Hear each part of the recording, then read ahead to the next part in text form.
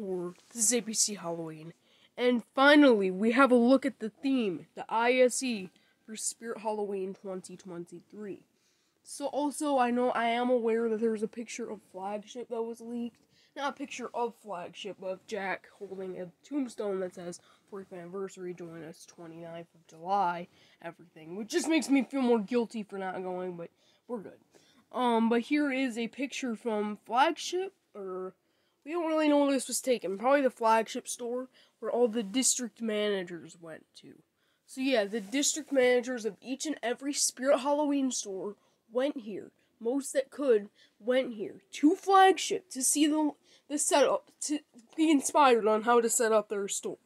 So they took a look probably at the displays, the animatronics, how to set them up, how to set up the cardboard ISD displays, the themes and everything.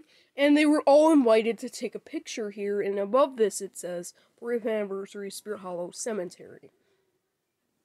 Which is really exciting, and they've got those inflatable flame things.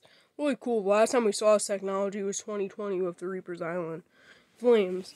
But also we got these gargoyles, and also it looks like it opens up to a mausoleum, which is really exciting. I've blurred out these people's faces, but if we look in, we may be able to see what stores they're from. I don't know where they're from, but there's also another picture of a bunch of men partying, which is kind of stupid. I'm not gonna encourage drinking and being drunk on this channel. But here it is in Prepping Horror. This is ABC Halloween.